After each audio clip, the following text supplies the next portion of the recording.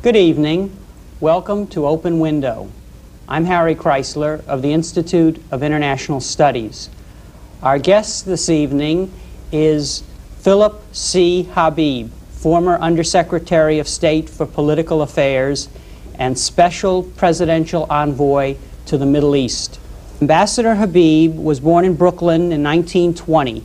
He graduated from the University of Idaho in 1942 and the University of California in Berkeley, where he earned a PhD in 1952.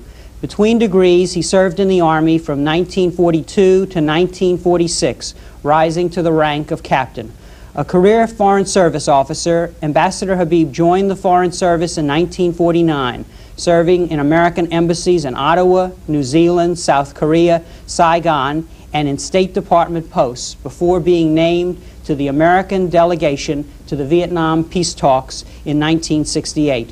From 1971 to 1974, he was ambassador to South Korea. At the State Department, he has served as Deputy Assistant Secretary of State for East Asian and Pacific Affairs from 1967 to 69, and Assistant Secretary from 1974 to 1978. From 1976 to 1978, he was Undersecretary of State for Political Affairs, the highest career position in the Foreign Service. In the spring of 1981, Ambassador Habib was recalled from retirement by President Reagan and appointed Special Envoy to the Middle East. In a tour de force of shuttle diplomacy, he averted the outbreak of war in that troubled region and negotiated a ceasefire. His masterful diplomacy in diffusing the crisis won him international acclaim as America's preeminent professional diplomat. During the month of April, Ambassador Habib is being honored by his alma mater, UC Berkeley. He is the speaker at the 114th Charter Day Convocation, where he will receive the Berkeley Citation, the highest award bestowed by UC Berkeley. Simultaneously, he has been appointed Regents Lecturer at the Institute of International Studies and the Institute of East Asian Studies. Ambassador Habib, welcome to Berkeley. Thank you, Harry. I'm very glad to be back, I might say. Do you find the campus very different from the way it was in '48? It's more crowded, there's no question. There have been a lot of buildings since I was here. And do you find the students a little scruffier than they were in quite a bit scruffier in the late '40s? But quite as intelligent, I might say. Quite as intelligent. Yeah. And you find in their questioning of you in these sessions that they're pretty interested they're fascinating. In world affairs. Most definitely. In fact, I'm quite pleased at the opportunity to talk to the students. I find them not only interested, well informed. I haven't had a bad question yet, and I think I've been so far in at least 7 or 8 different seminars and meetings. In looking at your biography, I noticed that you started in Brooklyn. Actually, you were born in a Jewish neighborhood, and your father was a Lebanese grocer. That's right. It was a long trek to Idaho and then to Berkeley. How did you happen to go west in seeking your education? Well, in some ways, I'm a child of the Depression of the 30s, and first of all, I wanted in those days to be a forester, and I went to Idaho, which had an excellent forestry school, as does the University of California. It was also it wasn't so costly to go to school in the small state universities in those days. So that the trek westward was a natural consequence of both my interest and my finances. Right, and you were essentially on scholarship and worked your way through school? Constantly. Right. In those days, you didn't fly home for Christmas vacation. You didn't go to Fort Lauderdale for Easter. You stayed on the campus, generally. I did, anyway. And all summer long you worked. I used to work in the woods every summer and pick up enough money to buy a pair of pants to go back to school in the fall. Mm-hmm. Those were not affluent days by any means. But then the present generation of students, if my own children are representative, don't really want to hear about the olden days, Harry, and how difficult it was for us.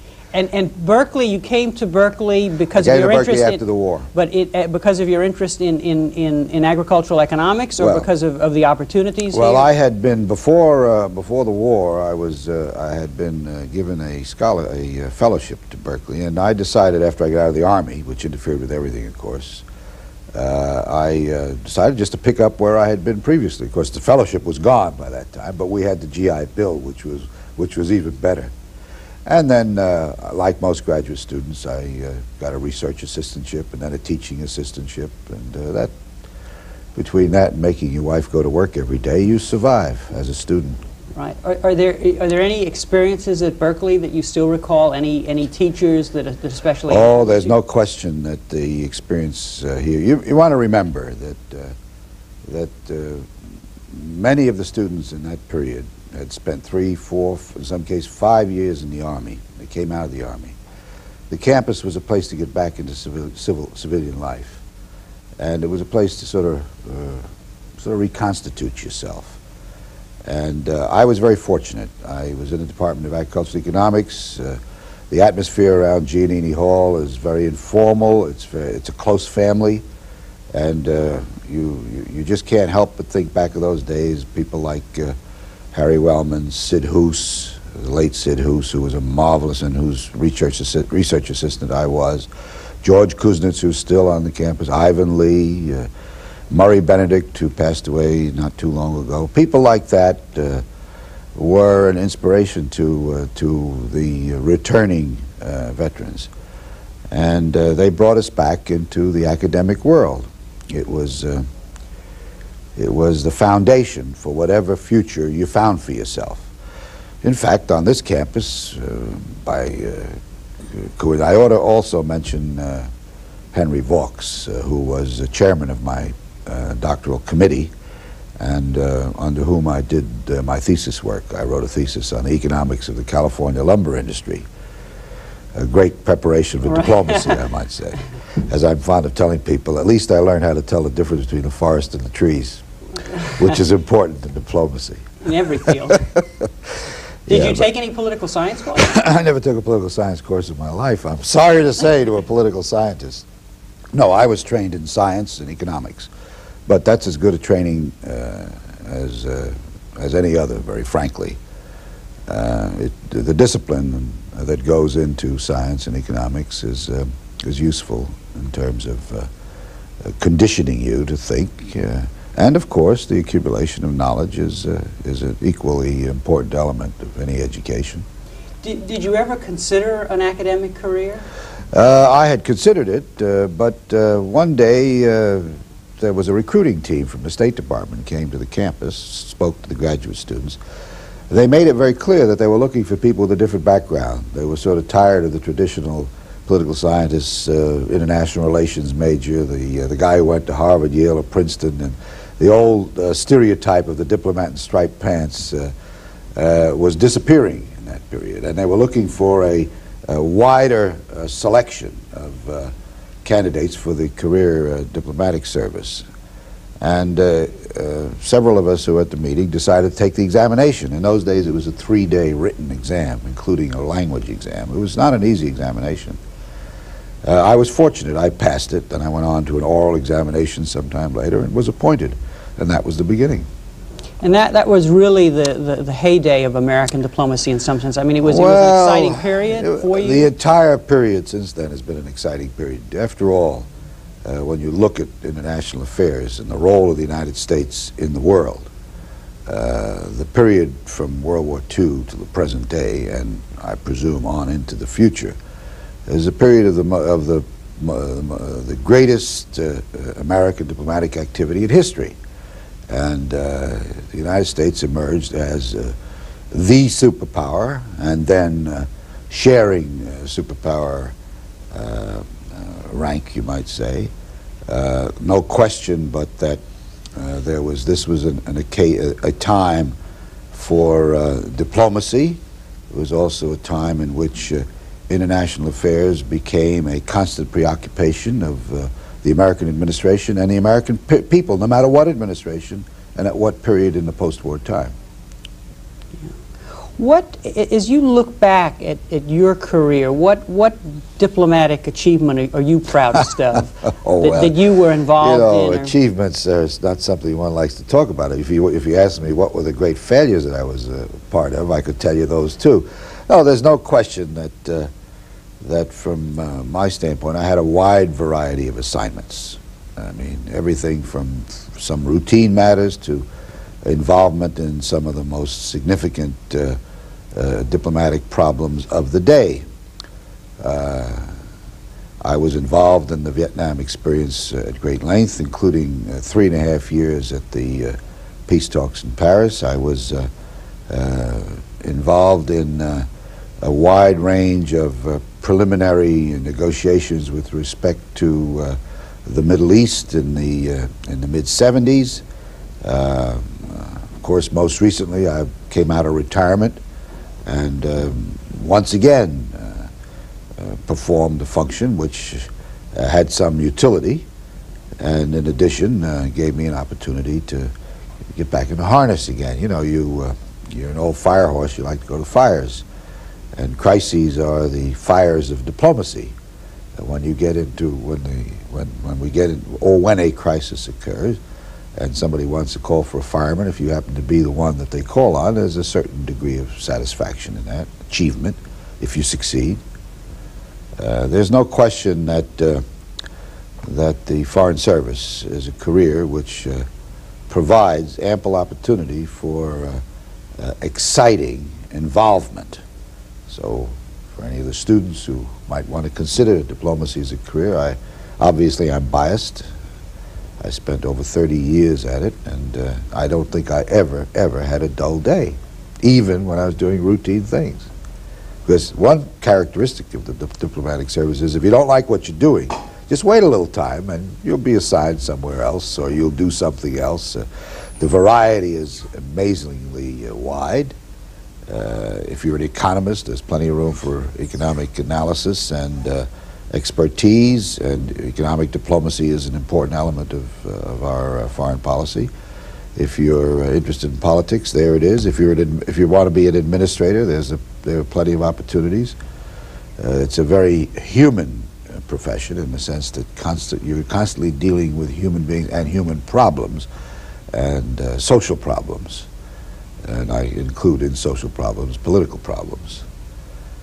So that a career in the diplomatic service provides an opportunity not only to serve, but to serve with fascination. That's important. It might be helpful for our audience to understand what a diplomat, a peace negotiator does. Now, well, you've had... Not all diplomats are peace negotiators. Right, and, okay, well let's... But all peace negotiators are diplomats. You in the diplomatic service, you assume different roles. You've been an ambassador, you've served at high levels in Washington, and then you've been the fireman set out to put out the fires. Let's talk a little about those roles. An ambassador. Well, let's first of all take a look at a diplomat. You know, the old canard that a diplomat is a man who is sent abroad to lie for his country is nonsense. And matter of fact, the most, in my opinion, the most fundamental requirement of successful diplomacy is honesty. So that dismisses that old saying. Secondly, the function of the diplomat when he's exercising the responsibilities of a diplomat is to represent the views of his government, his nation, because in this modern world, it isn't sufficient to say that the diplomat is the representative of the sovereign to another sovereign. In the modern world, it's much more. You have a much wider responsibility. In many ways, you represent the interests of your nation as well as the policies of the government which you may be serving at the moment. I've served in every administration since Harry Truman, in one way or another, in more or less important posts. But in every respect, what we were serving were the national interests of the United States, and in the broadest possible terms, whether it was in terms of trade relations or political relations or the pursuit for peace, which is, of course, the overriding objective of American foreign policy. And so that an embassy, for example, is the representation of American foreign policy interests abroad. An embassy sits with a diversity of activity. It has an economic section, it has a political section, it has a consular section which deals with such mundane things as visas, passports, the protection of American citizens abroad. I mean, there is obviously every organization has to be administered, so you have an administrative section. You have a public relations or a public affairs section that deals with the presentation of American views and American culture to the country in which you're present. So that an embassy is a complex organization designed to represent American views and the American ethic, and to some respect the American culture, to the country in which it's present. Now, obviously, when you're abroad working in embassy, your functions are different than when you're in Washington participating in the headquarters operation, you might say. Now, when you're in Washington, basically, you're working much more broadly in the field of foreign policy. Depending on what level of you're working at, whether you're a junior officer sitting on a desk or you're an analyst in a research office analyzing trends and events abroad, or whether you're in a sufficiently senior position to be directing and helping to formulate foreign policy and directing its implementation. I've done a little of everything. By good fortune, I had the opportunity to serve almost at every level in the department, and equally almost at every level abroad. From the most junior officer in embassy to an ambassador, from a junior analyst in the research department of the research division of the Department of State to Undersecretary of State for Political Affairs. So that, and I've represented the United States in many international meetings. So that the Washington aspect of diplomacy is an entirely of a diplomatic career it's of course linked, but it requires a different sort of effort than when you're abroad. Foreign policy is formulated in Washington. It's constitutionally the responsibility of the executive, of the president. The formulation of that policy takes place in the Washington environment of different departments, different points of view. It also serves, in effect, as the formulator for the Department of State and other departments, serves as the formulator of policy for the president, presenting to him various options, possible courses of action in any particular situation, setting forth for him the consequences of action or not taking action in any given circumstance, so that he can then decide between alternatives or between options, as one might say. Now, once that's done, then you have to implement a decision. And the role of the State Department, as well as some of the other departments of government, then sort of moves outward from the Washington scene to maybe multilateral international agencies, maybe bilateral relations with a given country, maybe to an alliance relationship or a council of alliance relationships, or it may involve a specific negotiation for a specific purpose. All of this is the bread and butter of the conduct of foreign affairs. Now, a career diplomat obviously has one thing to look forward to, and that is that he can serve through a succession of administrations. He's not partisan. The proper term for a career diplomat, who's a career bureaucrat, of course. There's nothing nasty about the word bureaucrat, despite some people's attitude toward it. Is the key element is nonpartisanship. It isn't a question of being bipartisan, but nonpartisanship to serve the national interest through the mechanism of the State Department in this case. Now, I found no difficulty from administration to administration. I've served in both Democratic and Republican administrations at a fairly senior position level, and what we provide, what the career service provides, is depth of knowledge, continuity of experience with issues, and a certain familiarity with the outside world in which we've worked. Usually, by the time you get to a senior position, you've worked all your life in. You know the people. In many cases, you're quite well aware of the cultural differences and the historic traditions of different cultures and different nations. All of that, as I say, is part of the bread and butter of diplomacy. Now, in recent times, some of these parts of the service have come under criticism. For example, the problem that we've had where our embassy loses touch with the political situation in a particular country. Would you address yourself to that problem for a moment? You know, perfection is not necessarily a common human trait. And there are occasions when you're less than successful in your effort. Now, any embassy worth its salt doesn't lose touch with anything. It may not sufficiently understand, or its analysis may be faulty, or it may be proceeding on insufficiency of facts, but that it would deliberately run out to be incompetent it just doesn't, things don't happen that way. But human beings are fallible. You can make errors of judgment. You can make errors of analysis. I would imagine even on this brilliant campus there are analysts who make errors of analysis, and there are people who make errors of judgment. Now, of course, you would hope not to. You would hope for perfection.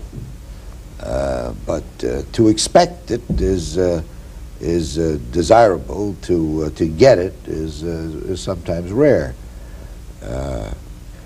Obviously, there have been cases where the capacity to reach out into a society and understand it may not have been as complete as you want. But generally speaking, my own feeling is that if you look a little deeper, you'll find that that was not the problem. The problem in the conduct of our foreign affairs is very seldom lack of knowledge. We have an enormous capacity to gather information. We have an equally enormous capacity to analyze it. Then somebody has to make a judgment, and that's the critical point. I mean, there's rarely a lack of information. What there usually is, if there's something less than success, either a situation which altered, circumstances changed, or somewhere along the line, judgment faltered. And that again is a very human failing. I don't think it's a question that can be answered by saying, oh well, it's the system. I don't think it's the system. And I don't think it's the people in the system. Not always. Sometimes you will get a square peg in a round hole who doesn't have the kind of understanding or capacity to understand. But even then, there's so many layers of checks and analysis at different layers, and there's so much opportunity for the reconsideration in foreign affairs, of the reconsideration of what you're doing and on what basis you're doing it, that I would argue that by and large we're well served by the system. The nation is well served by the system. Of course, I'm biased again. In Washington, when we're talking about that part of America's foreign policy apparatus, there is a criticism we hear that there's too much fragmentation. I mean, there has been a sense, both from abroad, our allies commenting on the situation, of course from the media in this country, that administrations in recent years, and I'm not singling out one or the other, have spoken with too many voices, and that this leads to a confusion. Would you like to comment on that? Well, there's a certain diversity of opinion. That's very true. There's no question. I mean, it would be very surprising in the American context if there weren't. After all, we're a wide open, pluralistic, free-speaking, free-thinking society, and it's reflected in government. As a matter of fact, the contrast of ideas is well worthwhile. I think the conflict of views is well worthwhile. Now, the problem in diplomacy, of course, is when does conflict and diversity of view confuse, or when does it simply serve better to provide for the people who have to make the decisions the widest possible range of information. Now, I would argue that once the decision is made, then there should not be a diversity of views. That's, again, the way it should be. Now, there have been times when the diversities of views have confused. There's no question about that. Different voices. But in addition, that, frankly, is not so much a problem with respect to administrations, although it has occurred in administrations. But the foreign policy process and foreign affairs now are dealt with on a much wider scale. That is, in many more quarters have an input than in the not too distant past. For example, you can't conduct an effective foreign policy without, in some way or another, taking into account congressional authorities and prerogatives. If for no other reasons, you have to go to Congress to get the money to conduct the policy. But in addition, there has been developed in this country a congressional interest in the process, so that government officials come up and testify. They are queried. The oversight of the Congress in the affairs of our nation is very pervasive. And that's as it should be. I don't find any trouble with that. I've appeared before congressional committees 1,000 times if I've appeared once, and I never found it something that it was necessary to avoid. They have also a responsibility. In addition, foreign affairs today are subject to public opinion in a way which in the past also was not common. That is to say, public opinion expressed either, of course, through their elected representatives in the Congress, or through the media, or through special interest groups, or through the normal organizations that exist in a society like ours, whether they're trade unions, academic associations, what have you. So that the examination of the process as well as the implementation, the process of formulation as well as the implementation of foreign policy is constant. This examination is constant, and therefore, given its wide range, it produces almost any possible circumstance that you want to look for. But is there some difference in this later period of your career than an earlier period? I mean, in other words... Oh, there is, to a certain extent, yes. When I came into the service over 30 years ago, 33, 34 years ago, the traditional authority of the executive was not as thoroughly examined as it is today. But then again, I'm not so sure that's so bad. You know, some people argue that, particularly some people argue in foreign affairs and security affairs, that democracy is something less than perfect. But, you know, you can go back to Winston Churchill's dictum that it's the worst of systems except it's better than everything else. Right. Or whatever. I don't know how I've paraphrased them accurately or inaccurately. That's actually a point that's often made. I'd like to explore that, namely that somehow our diplomats and our foreign service is at a disadvantage when it deals with the communist states. That's nonsense. I mean, I've seen the diplomatic services of every other, not every other, but at least a good cross-section of nations in the world. I don't have any question at all that ours is recognizably the finest diplomatic service in the world. Even the traditionally lauded British Foreign Service will agree with me, I'm sure, if you really put them to the test. It's the evidence of it frequently is when you're abroad, how often the diplomats of other countries come to us for understanding of what's going on. Now, in addition, I never found it difficult to deal with authoritarian regimes representing a democratic regime. On the contrary, I found it much easier.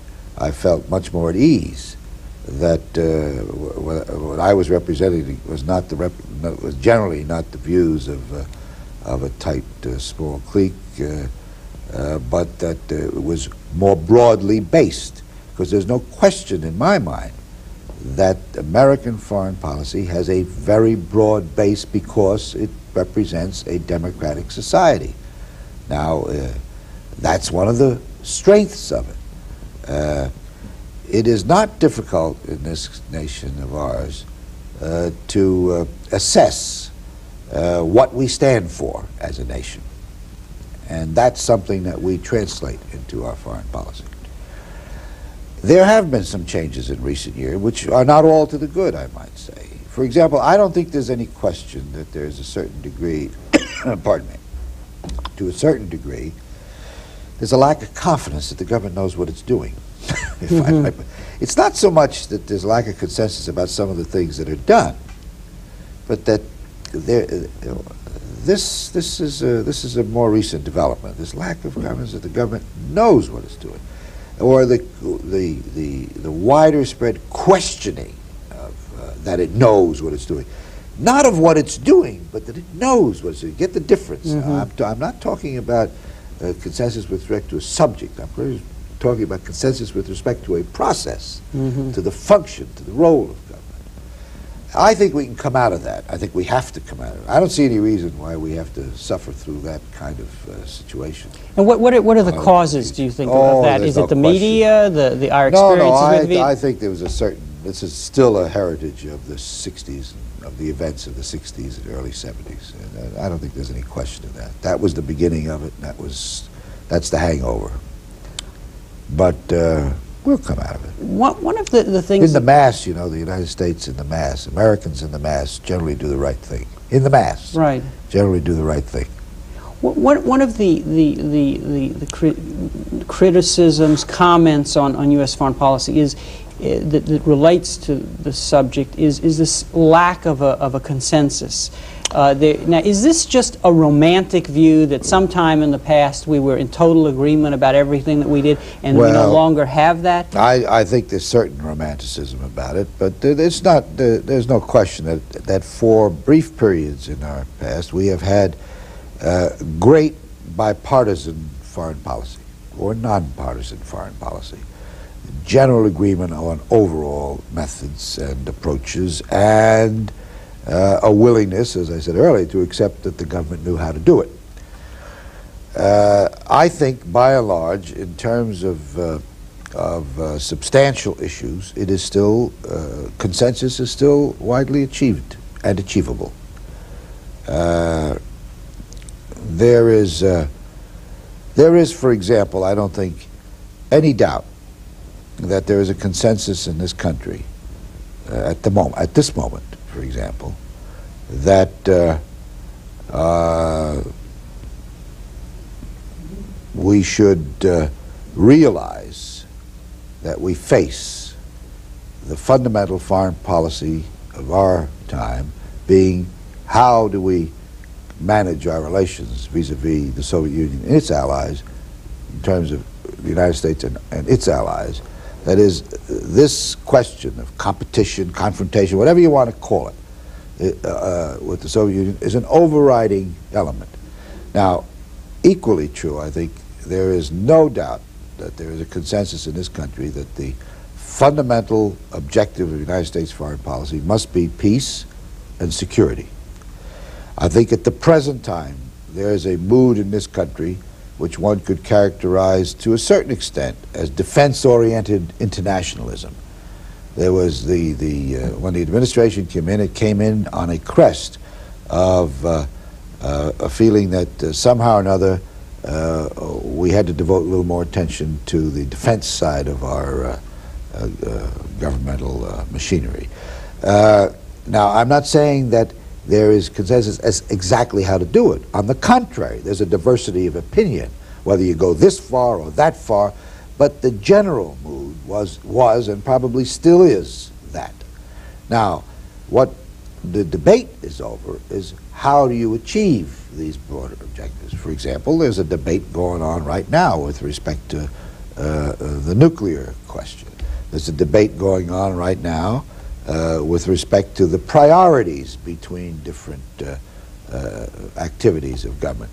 But generally speaking, in the field of foreign affairs, the United States, the people in the United States expect that A, the government will work for peace, B, the government will take all the measures necessary to provide for our and our allies' security, that there's also a general feeling that some way or another we've got to find the way to, if not contain the Soviet Union in its expansionist policies, at least to find a way to better manage that competition, or to manage it in a way that serves our interests.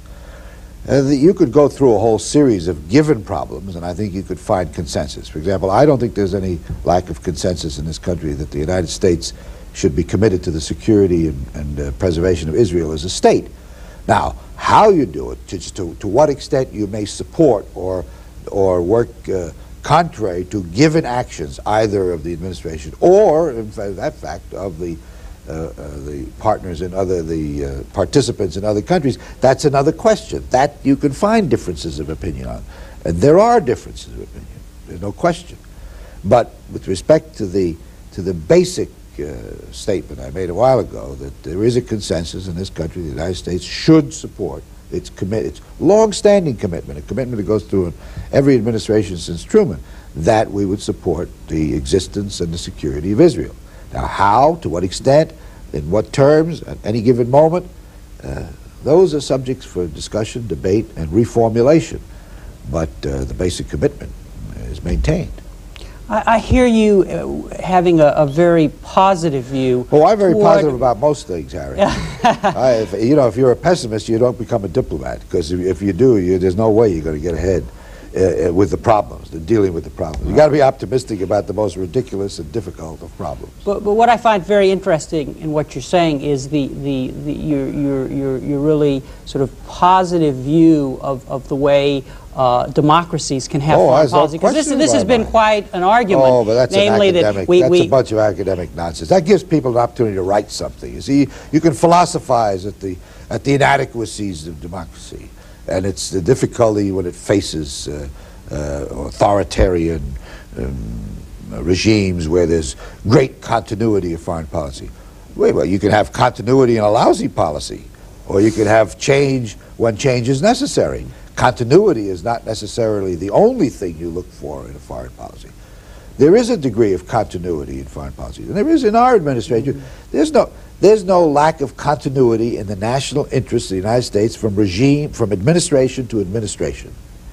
There may be differences in dealing with in pursuing those interests. Generally, they're not drastic differences. From time to time, you get drastic differences. You get major changes in a policy with a changed administration. But generally speaking, the continuity of interests remains, and the method of dealing with them is not is not radically altered. We're a dynamic society, however, and change is part of a dynamic society. And I would be upset if all we had was rigidity. The characteristic of American thinking is pragmatism. If there's any American philosophy, as the philosophers have once told me, that it is that we have a pragmatic approach. We deal with issues and problems in a way with openness and flexibility, and we take into account circumstances. And that the electoral process, the development of movements in this country, that's not a bad way to bring about change. Right. If change is to be brought about, what better way that it should be brought about by some manner of public debate and choice? What better way? Do you have to wait for somebody to die to bring about change? No, not in a democratic system. You can vote him out of office if you don't like what he's doing, or you can vote him into office if you like what he proposes. And that's one thing about foreign policy. It is a matter of constant debate in the American body politic.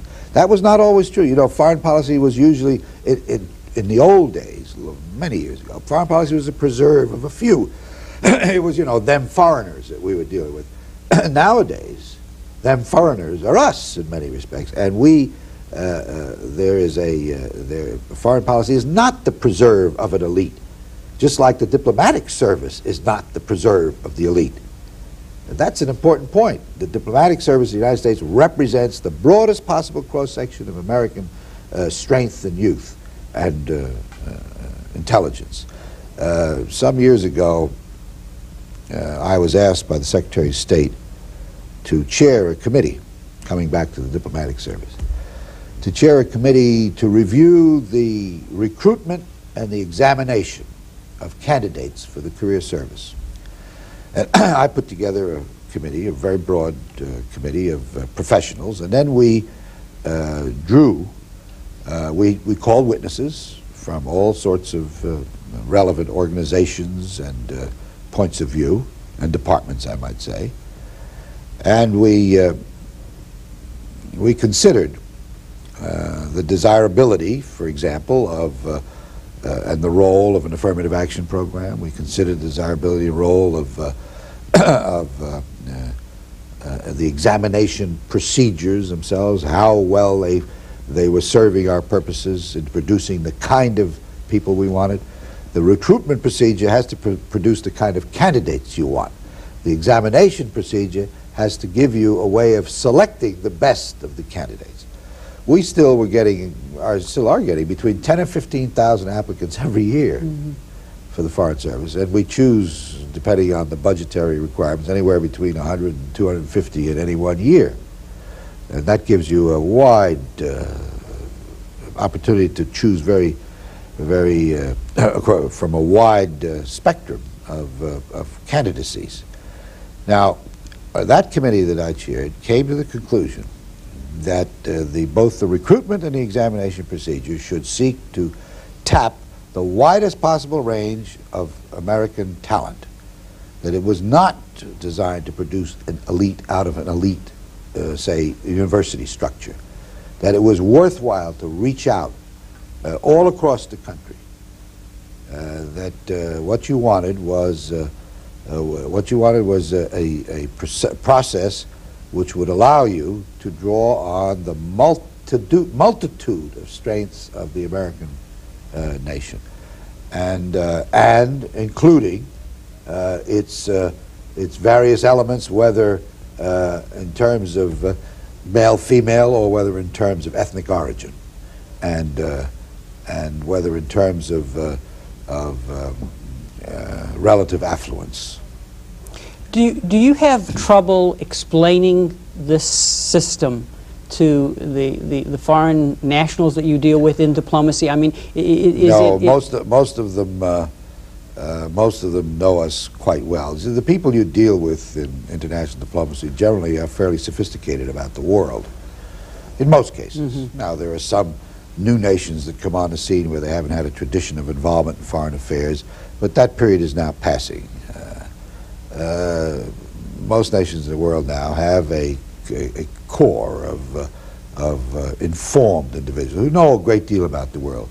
And in most cases, most of them know a great deal about the United States. Either they served at the UN and have seen it in action, or they've actually served in Washington, or they may have studied in Washington, or they've had contact with the American scene. We're a very pervasive culture in the world today, you know. Even to a certain extent behind the Iron Curtain. Within the Soviet bloc, there are institutions of study of the United States that are very they're well staffed, and they play a very important role in producing the kind of analysis and understanding of the United States that is necessary for them to make their choices. As a matter of fact, that's a good thing. You wouldn't want them to you wouldn't want them to stumble by making a mistake, either as to our purpose or our strength or our determination. What about the other side of that equation? That is American understanding of the world and of different peoples. Let's that old business that we don't understand the world. That's nonsense. You know, for the last 40 or 50 years, the United States has been a part of the outside world in a way that goes beyond any previous experience of any nation in many ways. We've got people, a large group of people who have lived, studied abroad, or who have spent some time in trying to understand other cultures and other peoples. We have in depth, for example, in the State Department, people who speak dozens of obscure languages and who have lived all over the world, who have devoted not just a few years, but a lifetime of study of given cultures. Now, we both specialize and we generalize in this regard. And then we have to draw on, and do draw on at various times, the academic community, the media, the various interest groups. For example, when I was Assistant Secretary of State for East Asian and Pacific Affairs, I had an advisory committee that met sometimes 3 or 4 times a year. And it consisted of people from those various communities who we would clear so they could come in. We would present our problems to them and say, this is what we're working on, this is what we're thinking, what do you think? We would try to produce for these meetings that expertise which would supplement our own expertise. Now, if we wanted to be arrogant, we could have said, oh, we don't need them, we know all that we need to know. But you never know all that you need to know.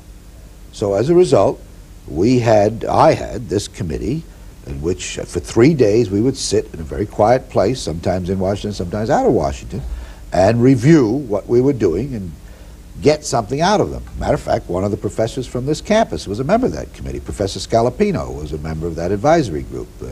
He's an internationally respected authority on East Asia, and I can assure you that his thoughts were considered very carefully, as were the thoughts of all the others.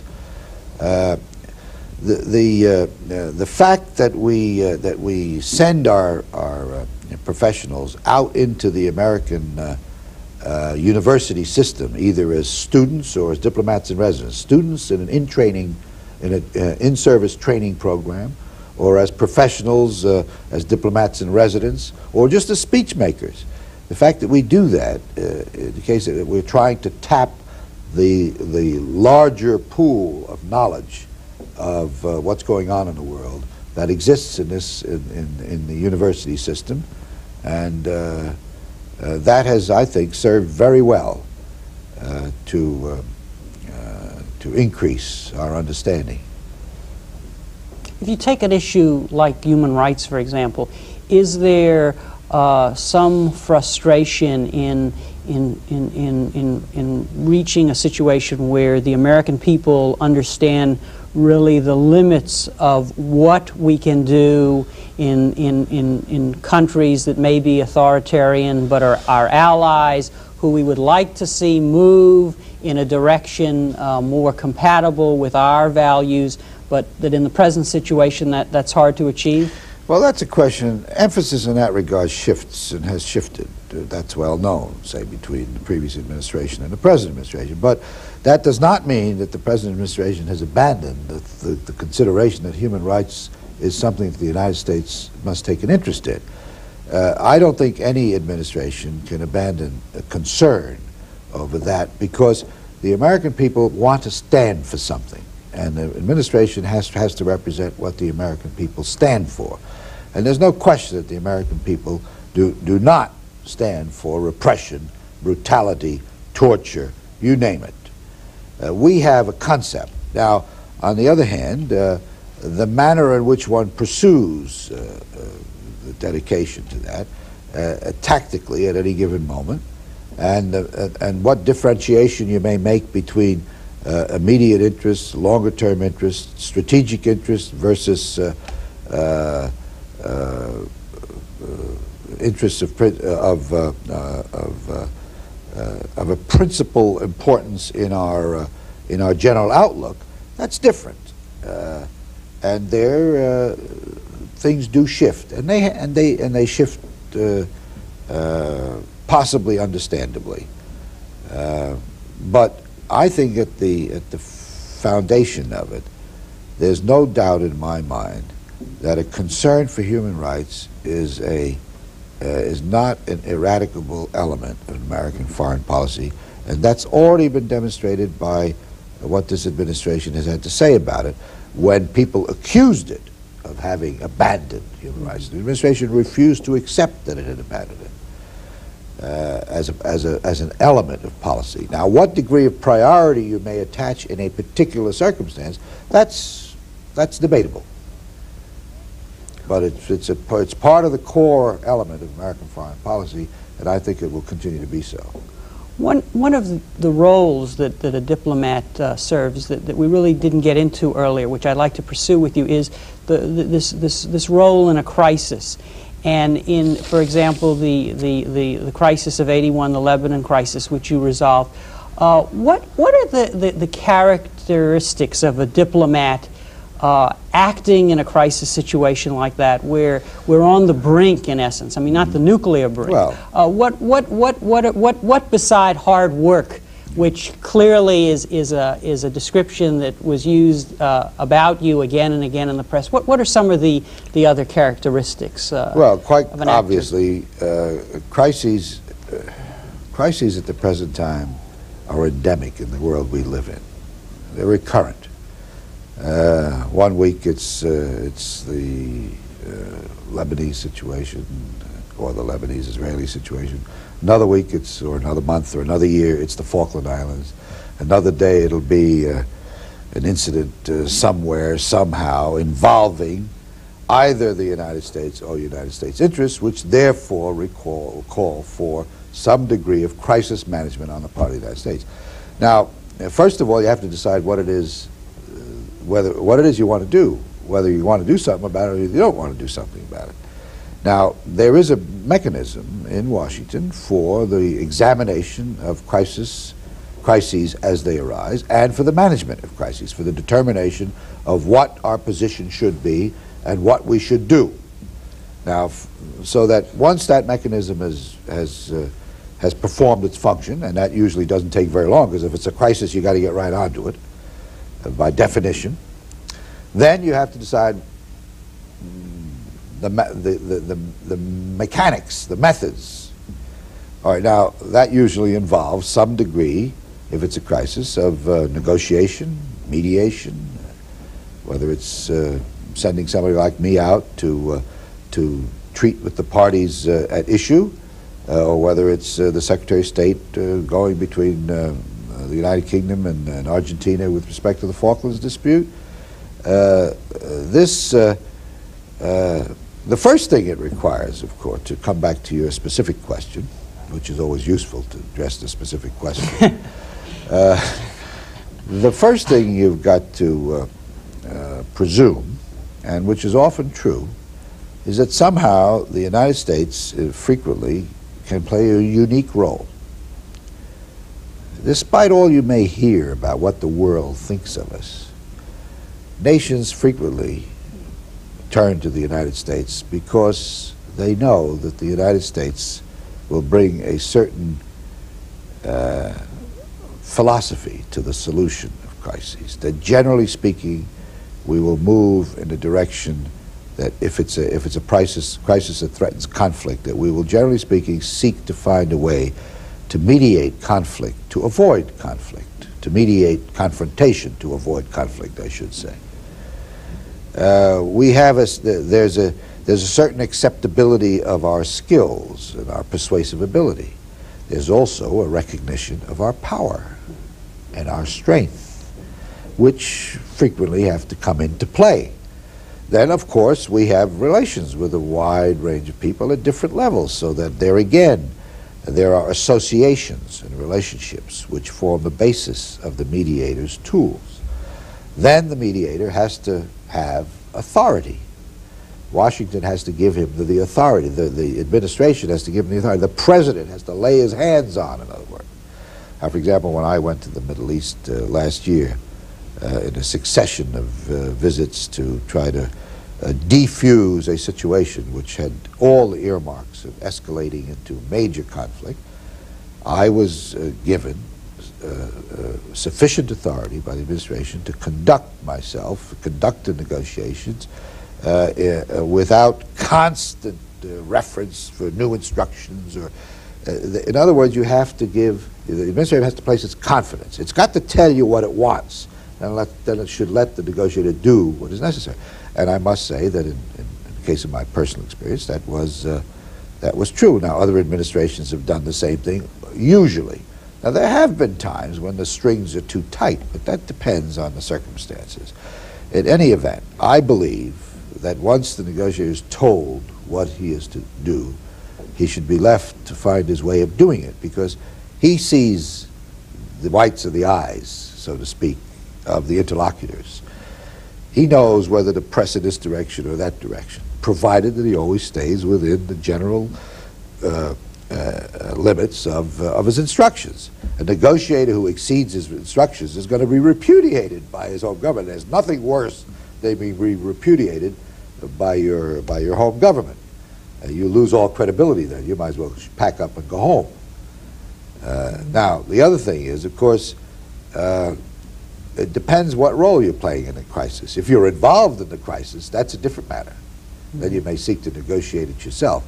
But if you're playing the role of mediator in a crisis, that again is a different matter. So there's different degrees of crisis management. I mean, it's a crisis if someone attacks an American ship or aircraft abroad, but that's a crisis that involves us directly. But it is also a crisis when Britain and Argentina get in the kind of dispute they have over the Falklands, but it's a crisis which is of great interest to us and affects our interests in a way so visible that we immediately begin to seek a solution that serves the mutual interest. No crisis will be resolved unless there's a degree of restraint, there's a degree of understanding and agreement, and there usually has to be a degree of compromise. Negotiations cannot be assumed on the basis of preconditions and be successful. Generally speaking, preconditions have to be set aside in a negotiation, and then you begin to deal with the possible and the areas of common ground. Generally speaking, you'll always try to establish an area of common ground so that you could appeal to the same argument in to each side. I mean, I can go on. I mean, these are the tools of crisis negotiation. Of course, you have to have access. If you don't have access, you can't deal if you're the mediator. Now, generally speaking, we will have access in most cases. We had access in the case of the Middle East. As a negotiator, I had access to the important interlocutors on various sides who were able to assist in the direction in which we eventually went. We eventually went in the direction of a ceasefire, cessation of hostile military activity as it was clearly defined. It was done sometimes in crisis situations. You can't get formal written agreement. You have to get understandings. You might even have to have a little ambiguity. But all of those are the tools of diplomacy. They are the traditional tools of diplomacy. And every professional diplomat knows how to use them. It's a value of professionalism. Not just simply career men. There are a lot of professionalism. There's a lot of professionalism in diplomacy that is not simply careerist. These tools that are so important in crisis management they're a concentration of what is normally part of the diplomatic process. They just happen to be concentrated in a tighter time frame, and generally with respect to a very specific problem rather than in terms of broad foreign policy issues.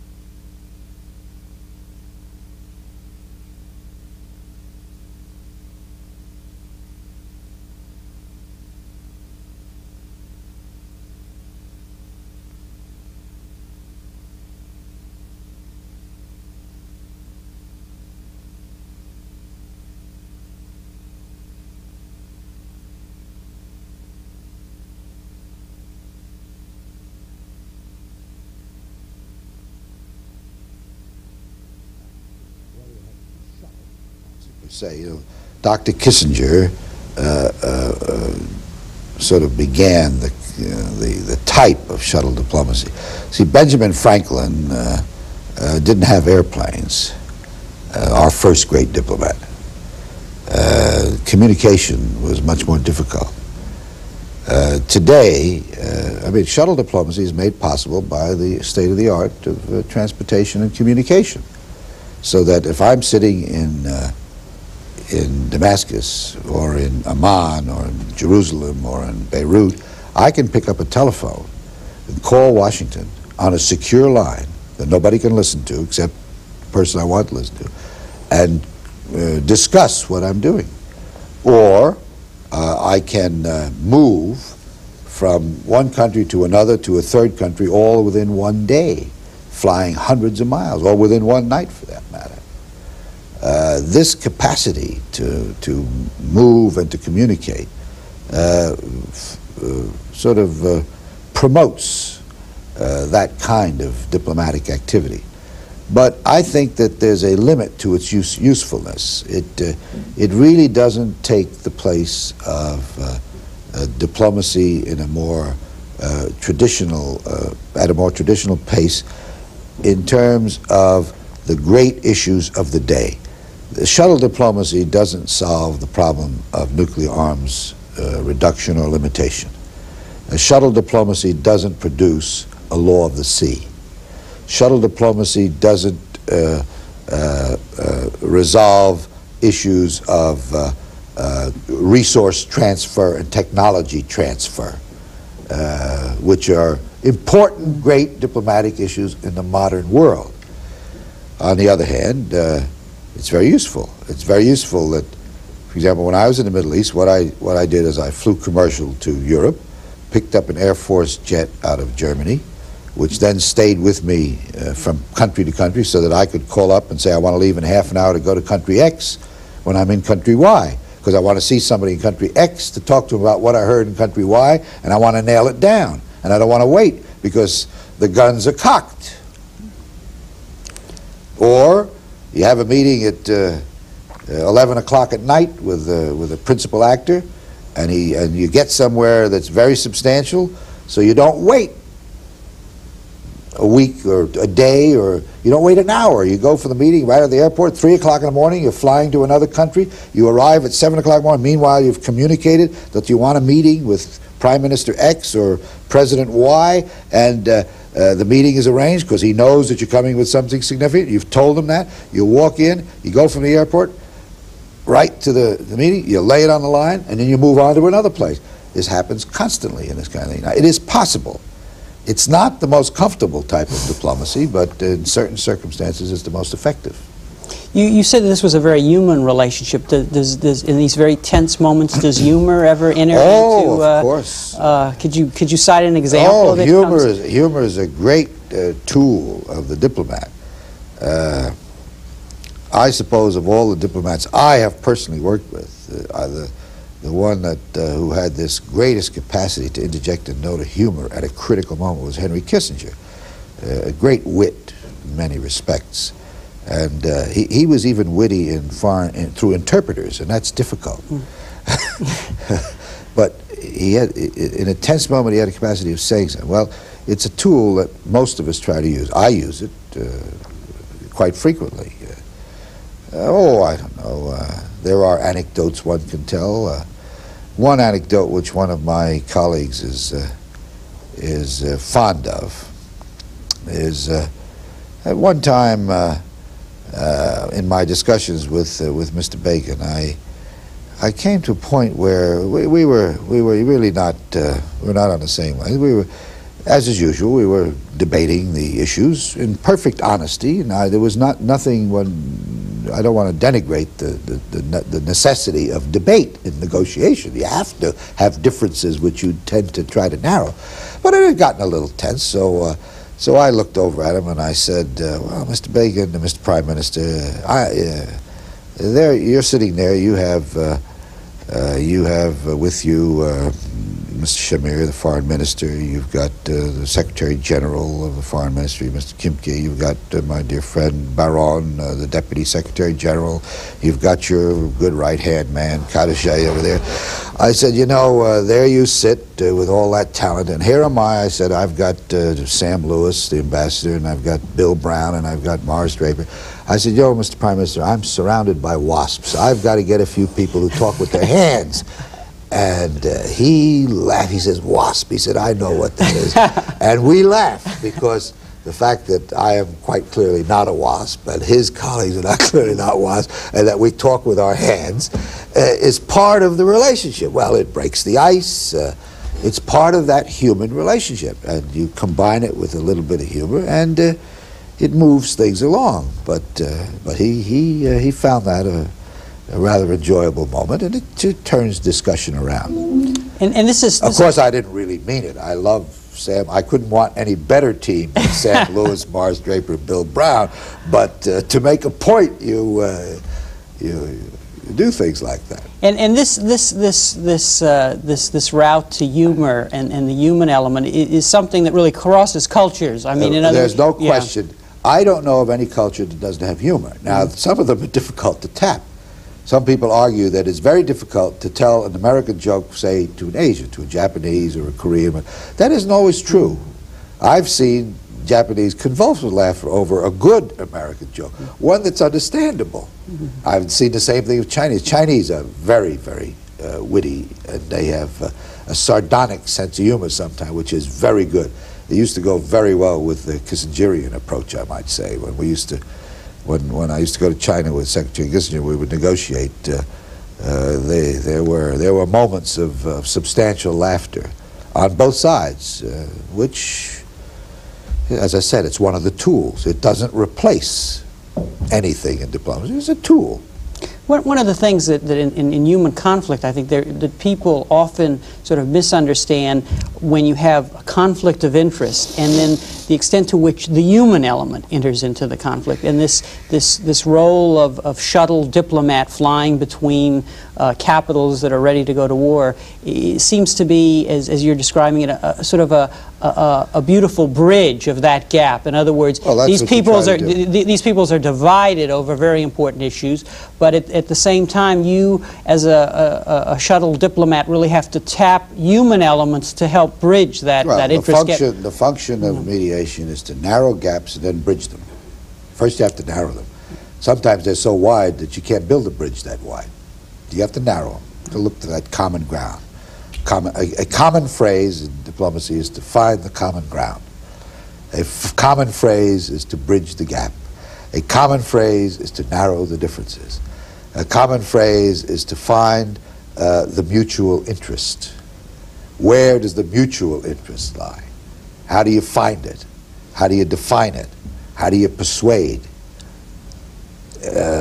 diverse views to reach that final point of, if not agreement, at least understanding, if not formal acceptance, at least a willingness to state a condition, so that by a condition I mean a fact, not a prelude, so that the kind of diplomacy you've raised and we're talking about is sort of it's the sexy modern diplomacy. It's the sort of thing that captures the headlines, but it is not the foundation of the basic relations between nations. It is not the foundation of some sort of strategic understanding.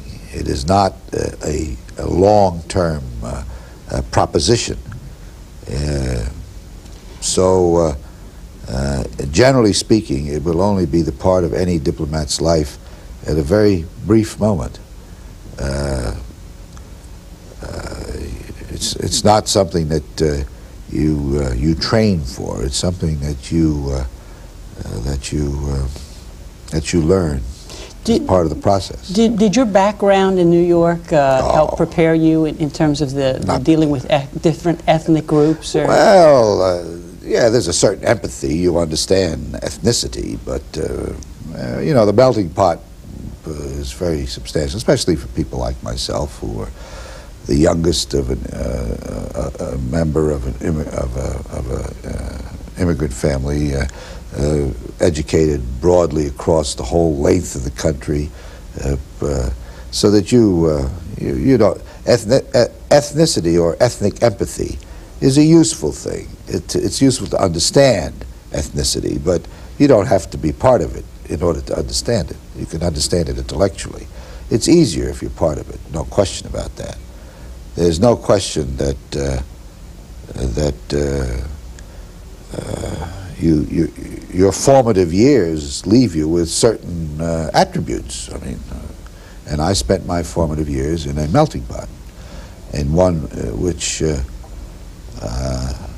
was a very vociferous one. I mean, the New York melting pot is very vociferous, intellectually and practically in every term.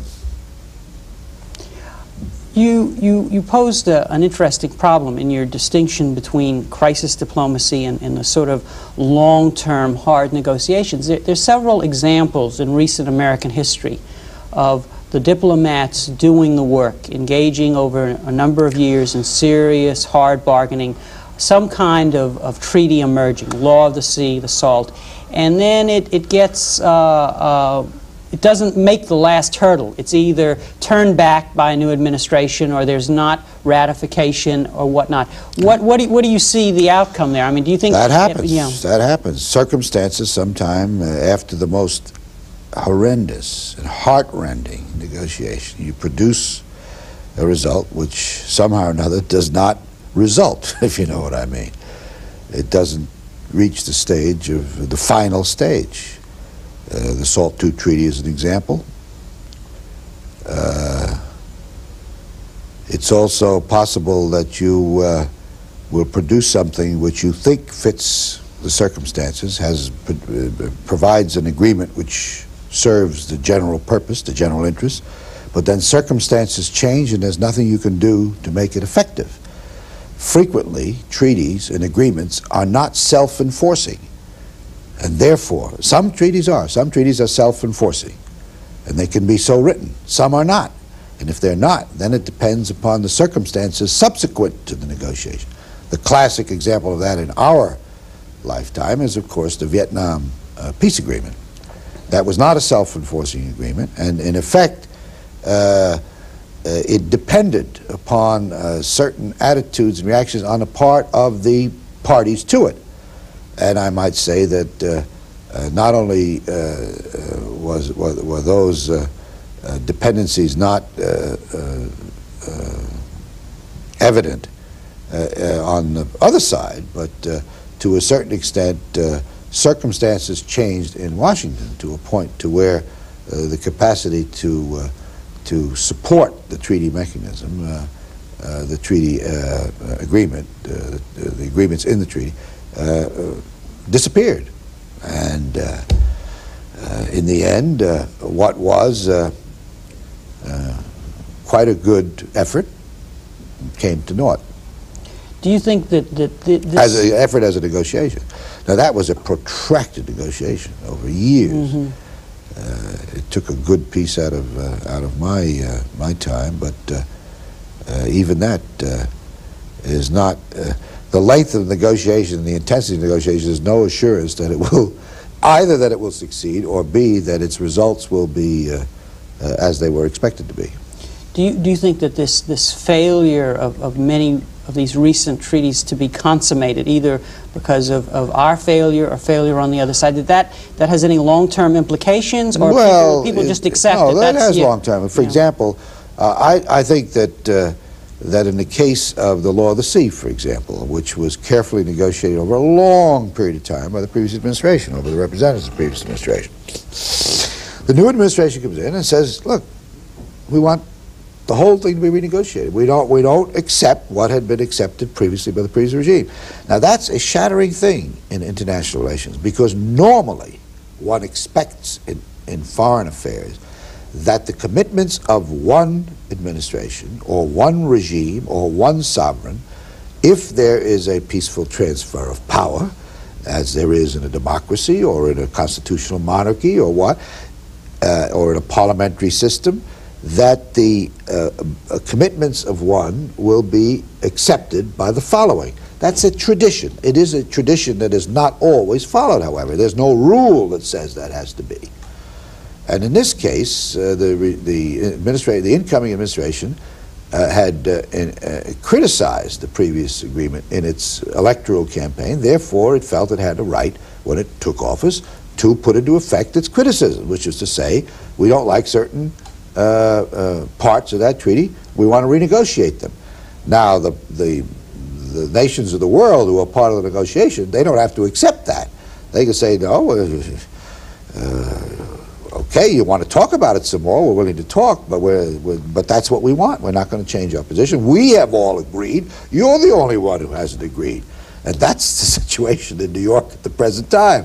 Now, are we going to be able to persuade the other nations of the world to change their views, to meet our perceived interest?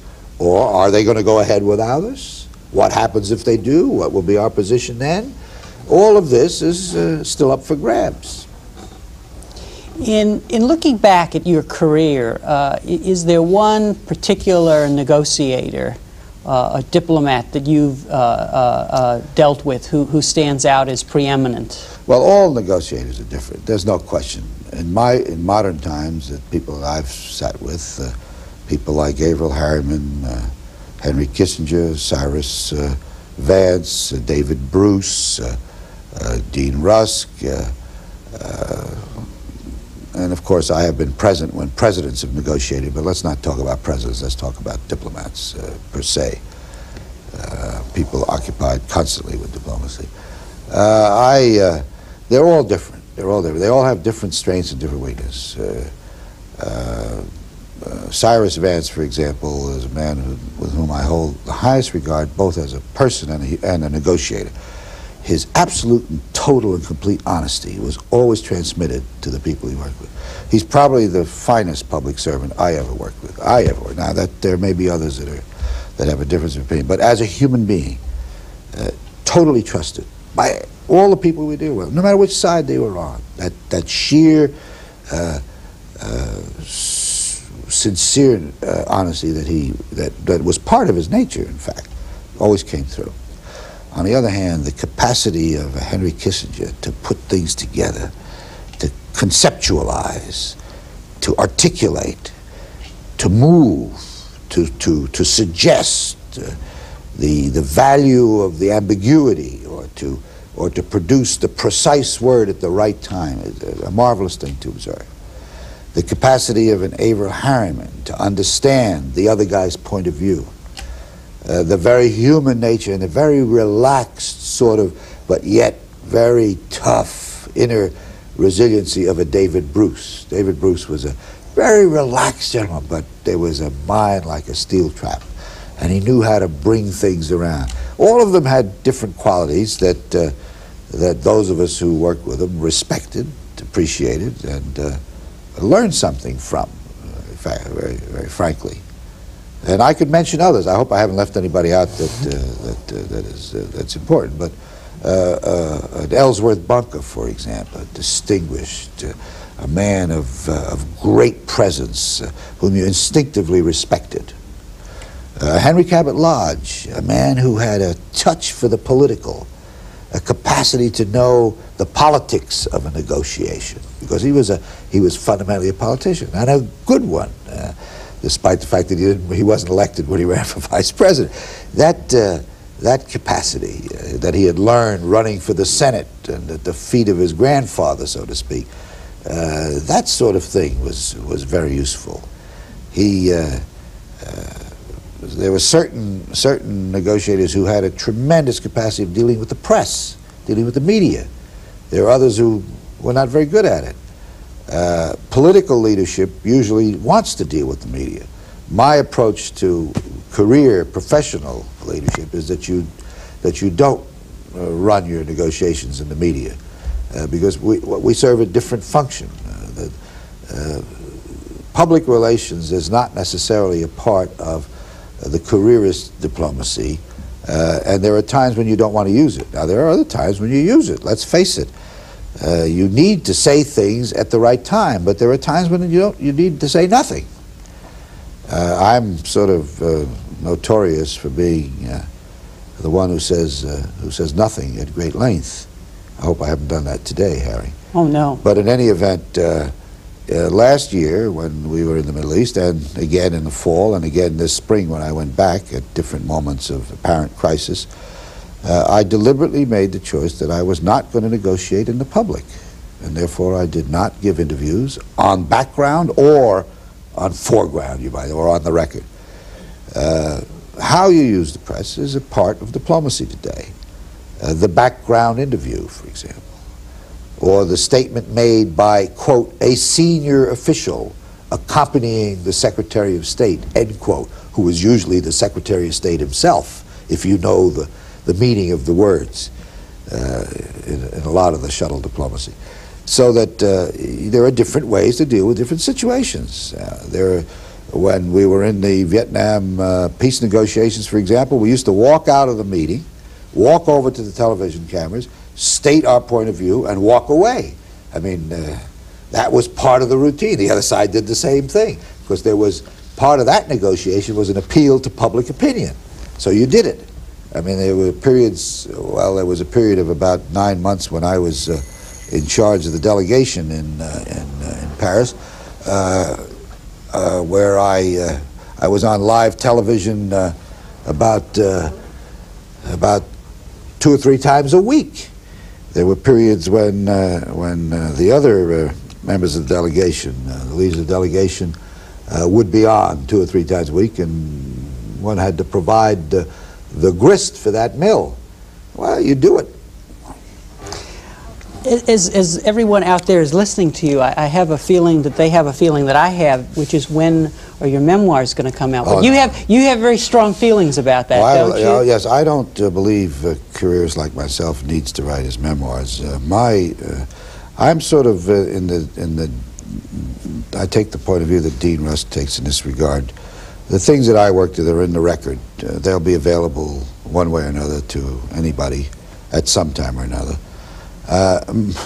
Many memoirs, not all, many memoirs are sort of a justification of what you've done or how wise you've been, or if you've dealt with a controversial issue, a defense of what you've done. I don't have any records, any personal files. I don't have a diary. I don't have any transcripts. Whatever files I ever accumulated in my lifetime are in the State Department files in Washington. I have no personal, the only personal file I have is a clipping file, which is not a basis of memoirs, I might say, which somebody did for me most of the time. So that I would have to spend a great deal of time in Washington going through the files to relive, and even to relive the days of my own experiences. But even then, you don't have that sort of, the sort of thing that looked for in memoirs today, the verbatim records of what was said by whom at one occasion. I just don't have it. And besides which, I would rather leave memoir writing to the political leadership, rather. I think it's, if some of them want to do it, they do it. I think, for example, Henry Kissinger's memoir are fascinating. They're the things that they're, and the parts of it that I am familiar with are accurate, I can tell you that. Historically, he's a trained historian, and his records are voluminous. He's got practically every word that was ever said by whom on what occasion. Because there used to be an effort to keep the transcripts and to make the transcript at the time of conversations, so that the raw material is there. Besides which, you know, when you're a minor actor in a great drama, there's no reason, and I was, generally speaking, a minor actor in the great drama of the last 15 years or so, particularly. Who the hell wants to know? Who wants to know your views? Let the principal actors, let the record, let the historian who will have available to them all of these things. All of the papers emerge eventually, all the cables, all the reports, all the memoranda, all of the action memoranda, all of the decision memoranda, sooner or later become available, either under Freedom of Information Act or in the normal publication of the historical documents of the United States, and they'll all be there. One final question, Ambassador Habib. As you look down the road, you see a United States probably whose power is more limited than it was in an earlier period. We can see a Soviet Union that has more power than it did, but clearly we're still going to be very important in the world. Would you like to give us your reflections on what you see America's role in the future, how it might be evolving, and so on? Well, you're quite right. We live with the world. We don't dominate it any longer. If we ever were omnipotent and omniscient, I think it would be fair to say that today we are not omnipotent, nor are we omniscient. There may have been a few years when that looked like reality, and there are some people that have a nostalgia for those days. But we live in a terribly complex and a terribly dangerous world. I have no doubt that we have the capacity to deal with the complexity and with the danger. I think so long as we stay true to our own traditions, I think so long as we maintain as the basic thrust of our foreign policy the twin objectives of peace and security, I think that we will succeed in maintaining both the peace and security of ourselves and our allies and globally. The great issues, as I said earlier, of today revolve around the relationship between the United States and its allies and the Soviet Union and its allies. These are the great issues of foreign policy today. Somehow or another, we have to deal with the question of military balance if we're going to have security. Somehow or another, we have to deal with the question of how do we manage our relations with the Soviet Union. Somehow or another, we have to deal with the various geopolitical problems that exist around the world, regional disputes, maintenance of alliances, bilateral disputes. This geopolitical equation must be dealt with. And then finally, we have to deal with the issues in foreign affairs in the future that relate to the process of change and the desire of maintaining and sustaining independence in the third world and non-allied countries. That means that we have to devote resources to their development, to their process, to their progress.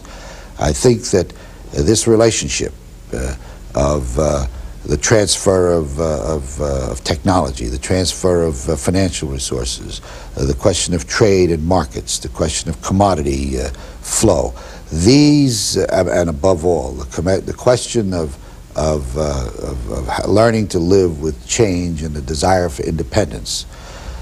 These are the great issues that face the nation. They're not likely to change in the foreseeable future. In fact, they are sort of the heritage of the recent past, and therefore one has some pretty good idea of what we're going to confront. I think that's a good note to end on, Harry. Yes, and Ambassador Habib, thank you very much for being with us, and I think we can only hope that the next generation and the present generation, the next generation of diplomats will offer to our country the kind of hard work and intelligent leadership that you have provided in the diplomatic service. Well, thank you for being with us. Very kind, very kind. You're ultra kind.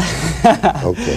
Thank you for being with us, and thank you very much for joining us this evening on Open Window.